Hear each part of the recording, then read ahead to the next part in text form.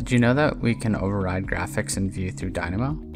We need to download a few packages, but once you have them, we can quickly start to manipulate our model elements in views.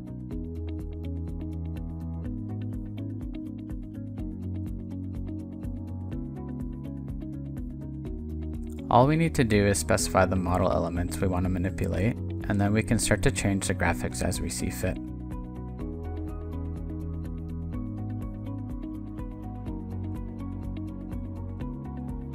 In Revit 2018, the color palette node is limited, so we can use the color picker node to give us RGB values and use those accordingly.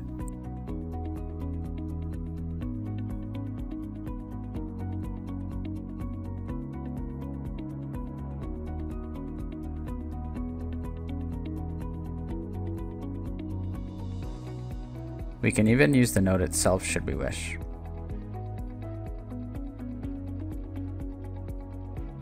In later versions, the color palette has been improved to be included within Dynamo instead of opening within Revit.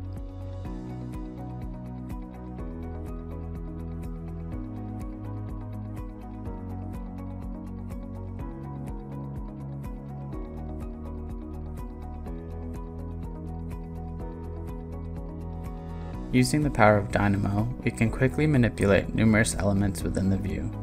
We can even extend that power into all specified view types.